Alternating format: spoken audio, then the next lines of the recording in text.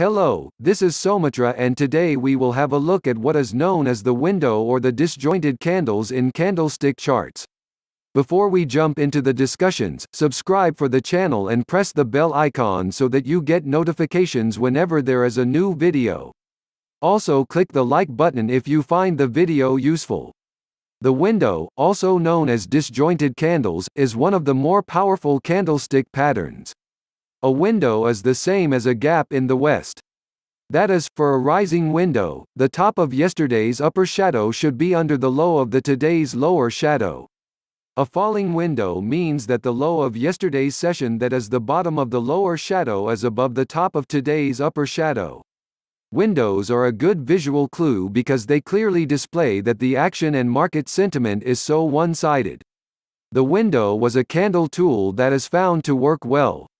Once a trader who used to work at a Japanese bank said that Japanese traders would routinely go to the charts looking for gaps, sometimes even going back years to find one. This reinforces the importance of the windows and it cannot be ignored in the candle technique. Windows are continuation patterns in which the market resumes the trend taken before the continuation pattern emerged.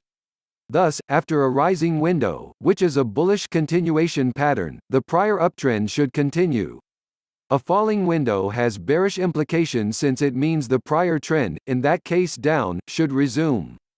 There is a saying used in Japan about windows: the reaction will go until the window. In other words, the window should be the limit on a reaction. Thus, for a rising window, reactions, that is sell-offs, should stop within the window. For a falling window, rebounds, that is rallies, should stop within the window. When using windows as support and resistance, it should be noted that the price may fall below the bottom of a rising window or rise above the top of a falling window temporarily before prices move back in the direction of the window. A general rule that is useful is that if the price closes through the window, then view the prior trend as being voided. For example, if there is a rising window and then the market closes under the bottom of the window, the uptrend can be considered over. Conversely, if there is a falling window, once the bulls close the market above the top of this window, then the bulls have broken the back of the bear market. Based on the discussion, an intra-session move under a rising window or above a falling window is not proof of a break. The consequence of this is that you should wait for the market to close under the bottom of a rising window or above the top of a falling window to confirm that the uptrend is over or that the downtrend has been voided. On a weekly chart, you should wait for a weekly, that is a Friday, close under the bottom of the window to say that a window support had been broken. The risk in waiting for a close to confirm the break of a window is that, by the time this happens, the market may be sharply higher or lower than you may have wanted to risk. In this chart it shows that a sell-off from a bearish engulfing pattern held August's rising window as support.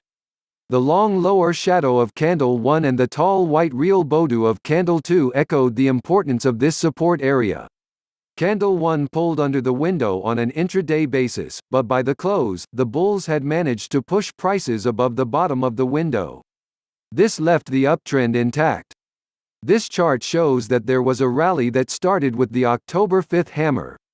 The force behind the bulls' move was echoed later that month by the rising window and its accompanying high volume.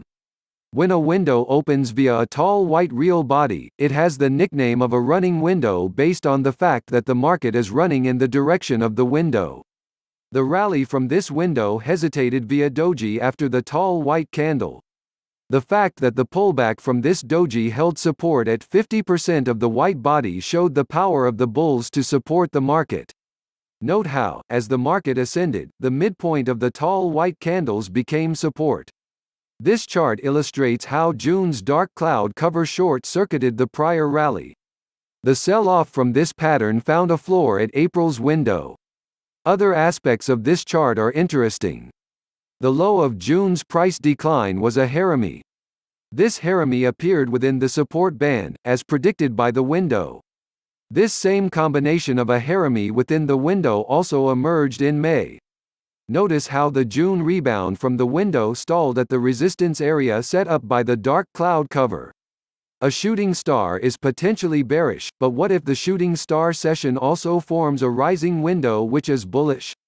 Here, in this chart we can see that such a scenario unfolded as in mid-January. After the shooting star line appeared, the question which arose was whether this was a sell signal, as shooting star was an bearish signal. While this was indeed a bearish shooting star, there was another aspect that was perhaps even more important: the rising window. If one wants to sell short, they should wait for the market to close under the bottom of the window to confirm that the uptrend was over. Since the bears could not pull prices under the window, a short sale was unwarranted. After the next session's rally, those who wanted to sell short understood the importance. This chart demonstrates a critical concept sometimes forgotten even by practitioners of the candle charts. Namely, that an individual candle pattern should be viewed in the context of the surrounding technical picture. In this example, a shooting star viewed in isolation, that is, by not looking at the window preceding it, could have caused a poorly positioned trade. This chart is referred as saved by the light of the candles. This because the chart is an example of how candles can help avoid a bad trade. In mid-March, the market closed above a major resistance line that went back to December 1991. Only the last part is shown on this chart. This breakout action could have been viewed as potentially bullish. However, there was still a lack of confirmation based on the candles. Specifically, there was an open window in early March that was yet unclosed. Based on candle principles, until the market closes above the top of the window, the trend was still down. Observe that, in spite of the breakout from the resistance line, the bulls could not push the market high enough to close above the top of the window. So although a resistance line was pierced, those who knew about the candles were kept from going prematurely long. The window can be used as a potent confirmatory mechanism.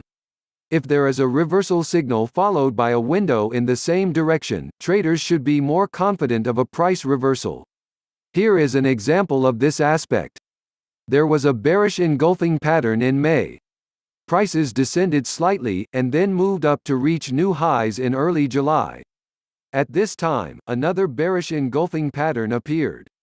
However, unlike May's bearish engulfing pattern, July's was followed by a falling window or gap. This window served to reinforce that a top had been put in place. In this chart, see how candles can help in giving a quick understanding of market's health or illness. In this case, there was a stock with some bullish news, and immediately after this news, the stock soared to a new high, which is pointed out by an arrow.